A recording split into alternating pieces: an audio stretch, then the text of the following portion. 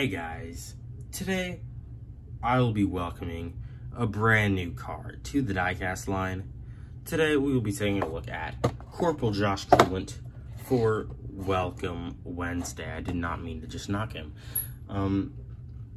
Yeah, this is a new weekly series I'll be doing on my channel.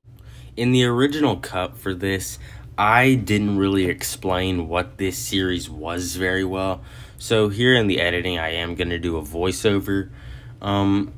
But in the Welcome Wednesday series, I'm basically going to be reviewing cars that are from the current year, and maybe going back into the previous year. Since this is the middle of the year, I will be reviewing Blue Desert cars and only Blue Desert cars, nothing before that. And once it hits, and I'll be continuing just only Blue Desert and only characters that are brand new. No new variants that are just like the Thailand variant. If it is something like a silver variant, like Silver Chick Hicks or Silver Jackson Storm, or like a metallic car like Metallic Cal Weathers, then yes, those will still count. But mostly it's just going to be brand new cars like Josh Coolant here.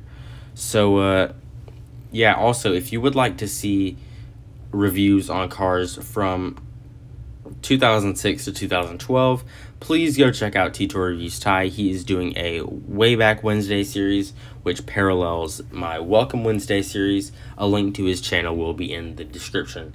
So, yeah, enjoy. So yeah, let's just get right onto his review. You can see there is the name tag there. There is his artwork, deluxe.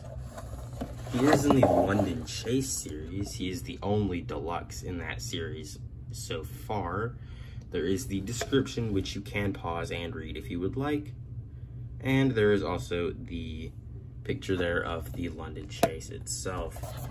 So let's just get this guy right out of the box.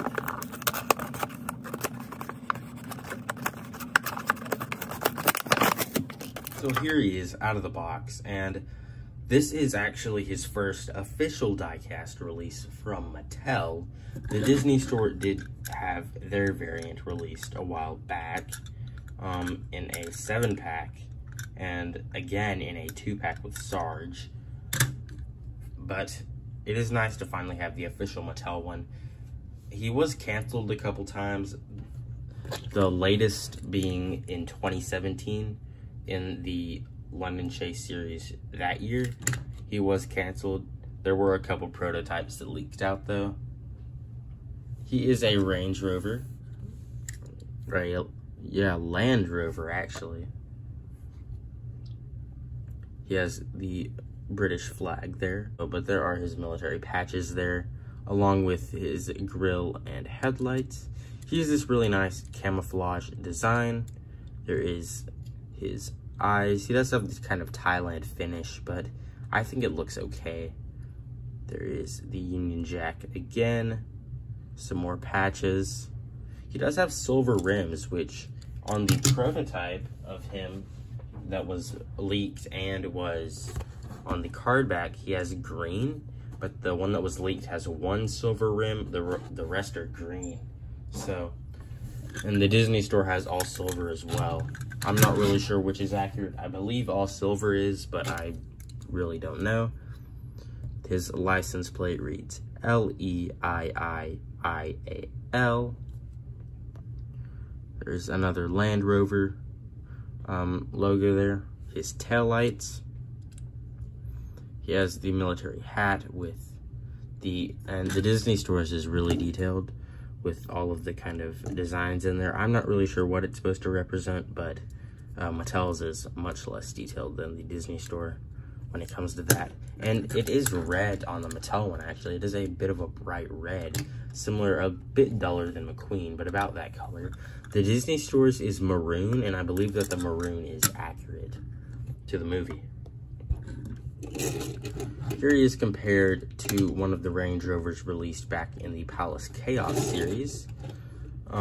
This one does have the gun, but they are like the exact same, so I think the only reason he really is a deluxe is the hat.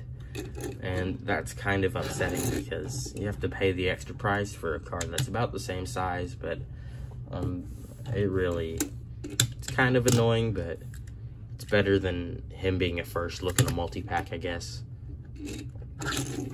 Here is his base, by the way. Forgot to show that. Some interesting rivets there. I haven't seen rivets like that before. All the Mattel ones that I've seen before are just the circles. Compared to the Disney Store Corporal Josh Coolant, he is a lot more detailed than the Disney Store one, but the Disney Store one's got some of the more fine details a lot better, like the hat with the little logo there, and his logo is they are the exact same, just it's a bit misprinted on the Disney Store. I do think Mattel is a lot better with their diecast, and definitely is better with the Josh Coolant. Anyway, guys, thank you all so much for watching this Welcome Wednesday. And if you have not, please do go check out T-Tordy's Tie channel, because he does make some really nice content over there. And if you have not already, please do go subscribe to him. So yeah, thank you all so much for watching, and I will see you all in my next video. Bye.